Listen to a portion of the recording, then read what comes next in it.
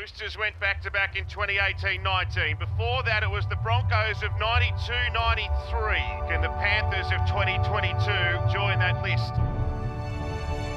You know, we've had a great year, but we're about to enter the final series where I think anybody can beat anybody on their day.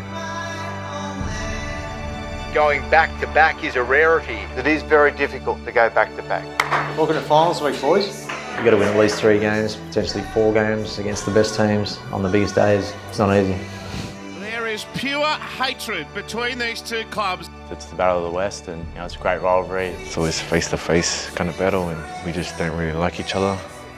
Just see, the question marks around, like, are they going to be hungry enough to be able to go back-to-back? If we don't get it right, they can beat us. There was absolutely no doubt from the first time they came back to pre-season training, and there was no sign of that whatsoever.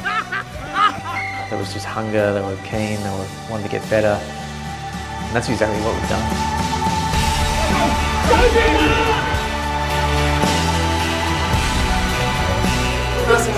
Whether it's your staff or whether you're a player or your best friend, he's going to annoy you just as much. Just the thought of me missing out in the final through someone else's actions was pretty frustrating for me.